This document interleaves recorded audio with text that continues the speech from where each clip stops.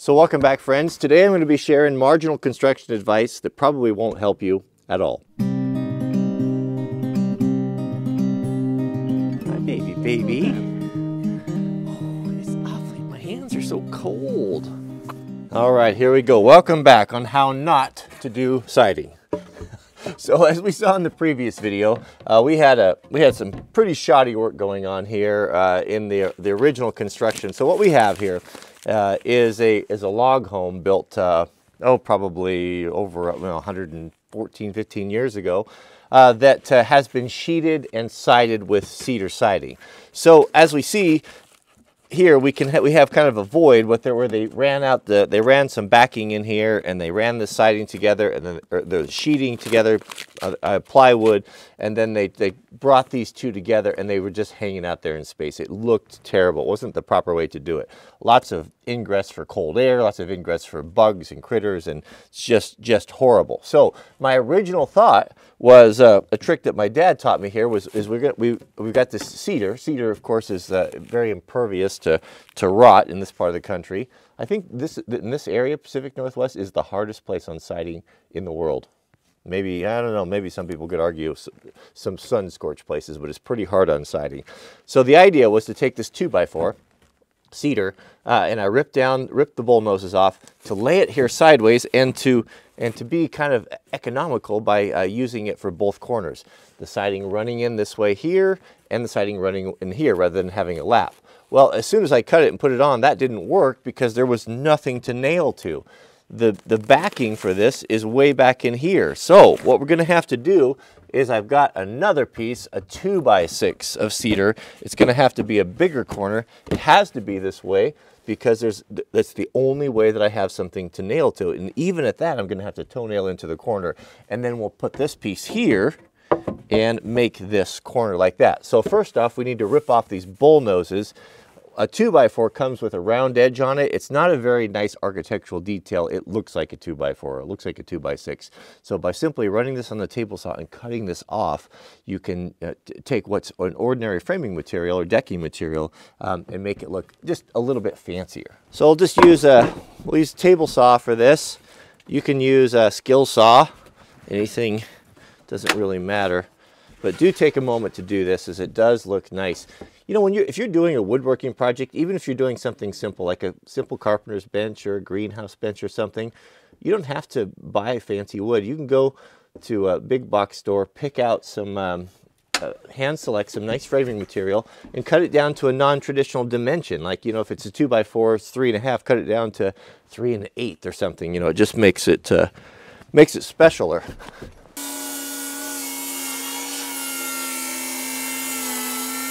Now let's take a look at this with the cut. I'll show you the difference right there. Look how much nicer that is. See that crisp, clean edge on there? Now we can have these are pretty much cured. These are not going to move anywhere. They're under a covered porch. This is a little green. This will move a little bit. So we have a little crack right there for expansion. Then we'll put a really good product like that we call Volcom caulking in there that will take up that gap. But that looks, how much better does that look? Oh, now that's going to be a lot nicer. I'll take a little shim on the bottom here and shove it up so it's pushed up tight and not touching.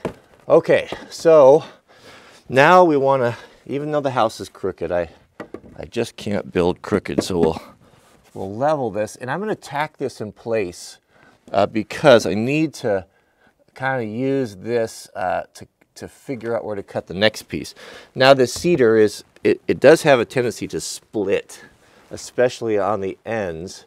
So what I'm going to do is I'm going to pre-drill. With the 1/8 inch is usually a good size to pre-drill for large nails. At kind of an angle there. I'll toenail that in there just to hold it, because we'll need to take this off again to recut this once we know where that's going to be. So we don't want to nail it securely, completely securely here. So now that we have that corner established right here, we can put our second corner in here, and this is going to give us a guide for where to cut our siding back, because we want that siding to run right in there.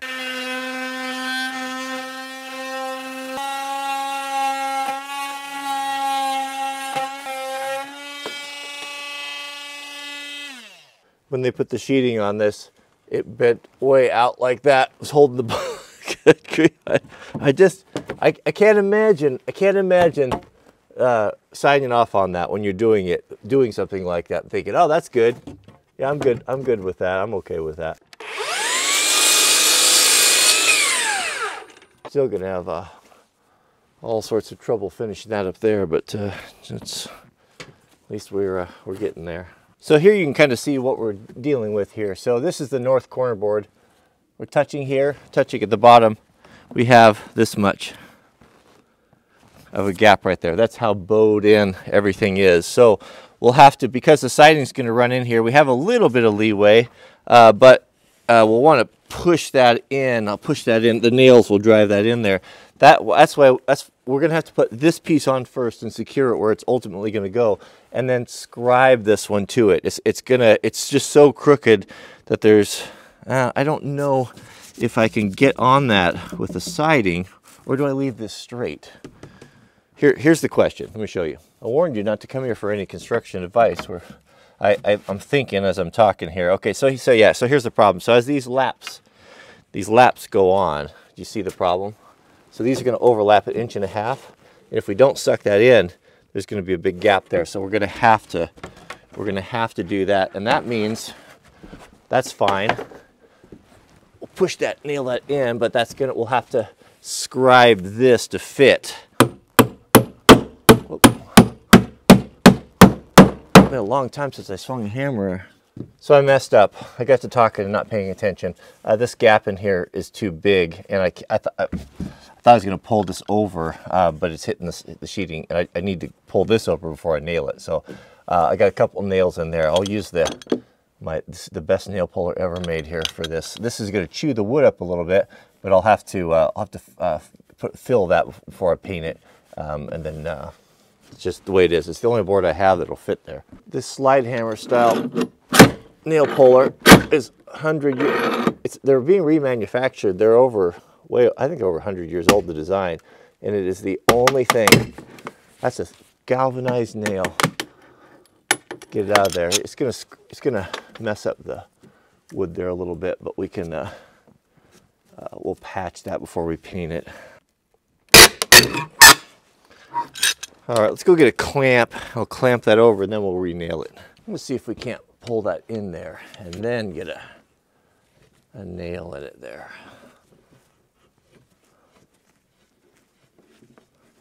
That's what we should have done the first time.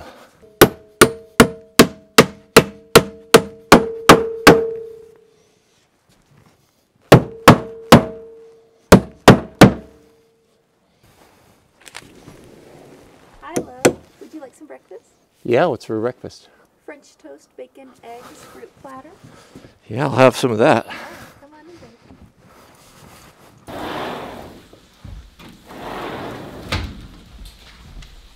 Orange juice? Yeah, please.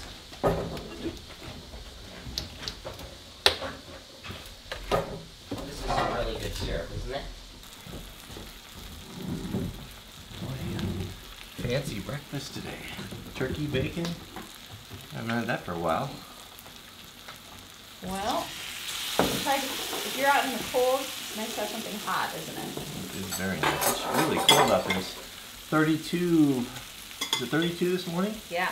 I don't know if that counts for really cold. I had to wear my gloves, so my hands are getting cold.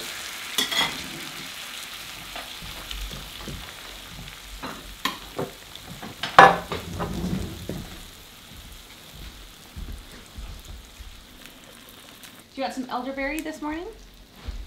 Elderberry what? From the elderberries this year I made an elderberry syrup. Is it for French toast? No, it's for not getting sick. Oh, is it for Little shots. the drink? Oh yeah, I'll have one of those. That's the vinegary one? No, that's the cherry drink I made. This is just shots. The cherry is called the cherry shrub. I made that from the cherries of our trees, but this is from the elderberries. And it's just super high vitamin C. Do you know where the powdered sugar went to after the party? I didn't see it. Do you need it? Let's have a blessing.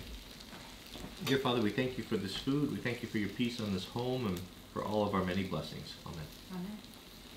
Do you need powdered sugar? No. Okay. Syrup's fine. So people often ask us why we don't have chickens. And it's because we can purchase them from our neighbors and support our local farmers, right? We don't have chickens because Brian has chickens. That's right. We wouldn't want to put him out of business. Plus, there's nobody who wants to do it at this point. Everyone says it's really easy, and then when you start asking them about it, they're like, well, you do have to get the coop, and you have to do this and that and this and that, and you're saying like, oh, suddenly it doesn't sound cheap or easy. You know, chickens are like the rocket mass stove. Those are the two things everyone says, oh, you're wasting wood. You don't have a rocket mass stove heater in your house. You need to get a rocket mass stove heater. Yeah. First thing I ask them is like, well, do you have one? Well, no. Well, why? So good. So I want to stand there and feed a heater all day long and not do anything else. Like, do I want that huge monstrosity in my house? You know, so. How big are they? Well, I thought they're the little things. No? Well, they can be little, but I mean, if you're going to heat a house with it, you need to have a thermal mass. And like, I just the same way with chickens. You know, people say you need to have chickens. Well, do you have chickens? Well, I used to. Well, how come you don't have them anymore? Well, you know, I mean, they were, you know, it's kind of a pain. It costs more money than, you know, and stuff. So support your local farmer. Yep. Yeah, of course. Isn't it funny? I wonder how much we're going to end up calling her D. Are you going for a run Yeah. this morning? Yeah. Thank you, thank you for a nice breakfast. Going back to the siding. So here's the finished corner, nailed into the framing. That looks a lot better. See how the siding runs into the corner board versus over here, what we had before, sitting on top of. Not so nice. Around here, same thing, a little bit proud right there on the edges. I'll take the belt sander and I'll sand that down. We'll caulk that joint in, and now we can run the lap siding in. So I finished trimming all the other windows, so we've got this all done here, so we can run the siding in there to it with the cedar. And now we're ready to start putting the lap on. That's going to be a whole lot better. So I just started putting the siding up here. It's going pretty well. I mentioned in the last video I didn't know where to find the siding. Actually, I found a place locally that can order it. How much a foot do you think this stuff is? 10 inch? What? 8 inch? 8 inch exposed, 10 inch overall cedar siding. I think he said it was $3.65 a foot. Woo! That would add up, wouldn't it? Okay, so we'll reuse what we have. Hopefully I have enough. Okay, so that will go in there 1.5 inches is the lap. And so what I'm doing is I'm just, since we're going backwards, see when you go, usually you should start from the bottom, but since this is a kind of a remodel deal, we have to go from the top, and so that's going to expose, nails are going to be exposed. You can see that they're top nailed in there. It's just the way it is. So I pre-drill that so it won't split. I've got my 1.5 inch mark done there.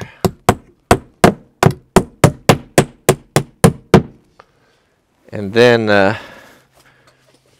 I'll use a level, make sure that these aren't, oh man, I went too far. Everything is so crooked.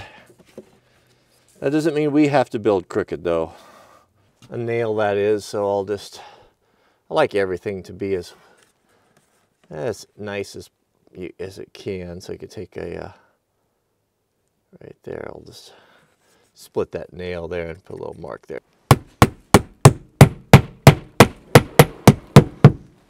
Whoa. You probably can't see her because she's in camouflage, but Dee wanted to see you. Hi, baby. Oh, it's awfully, my hands are so cold. What's up with the hat? Where'd you get that hat? Oh, gross. Mine. I'm not quite sure. It was in one of those boxes. Gross. Well, babies can be a little gross. So that was your hat? I don't know. I think maybe. Oh, it's so good to see you, baby. It's so good to see you. Are you having a good day? Can I have a smile? She's been hanging with Jack. Give me a smile. So serious. Oh, it's cold. You better get her inside. She likes the fresh air. We're going to go for a walk later. See you later. Bye, guys.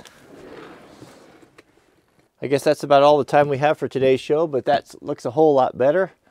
And the rest of it should go pretty quickly.